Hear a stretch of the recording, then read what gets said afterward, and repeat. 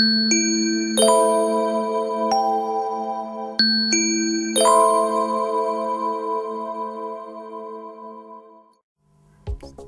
off the protective layer that protects the printer from the mechanical damage whilst transporting of it.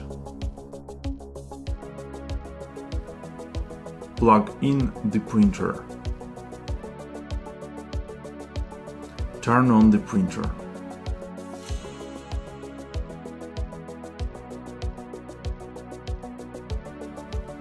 With the help of a screwdriver, uncover a cap that covers cartridges on a printing head.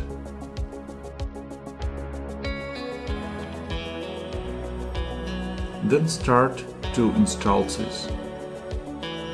Move the carriage to the extreme left position.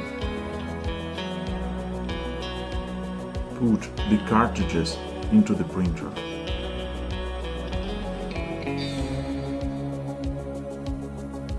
Move the carriage into extreme right position. Install CISS cartridges into the carriage. Move cartridges till you hear the clack. Move the carriage to the extreme left position. Take the fixing from the installation set. Take off the protective layer. Fasten the fixing near the pointer at the printer. Then fix the pipe of ink supply. Install the second clip to fix the pipe.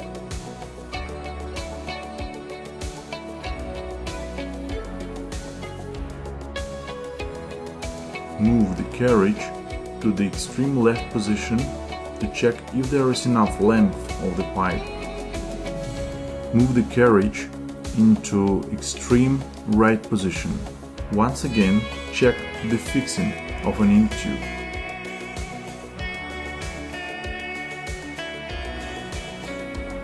Printer starts to recognize inkjet cartridges. Take off small caps at CISS.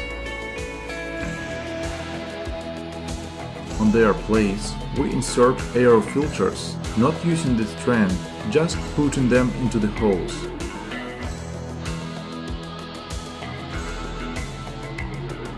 Make the snout test.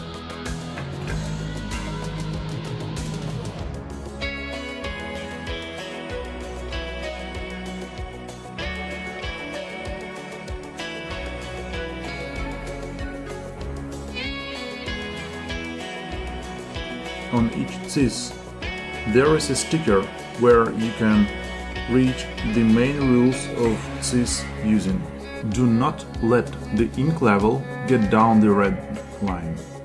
The continuous ink supply system should be on the same level as printer, not lower or higher.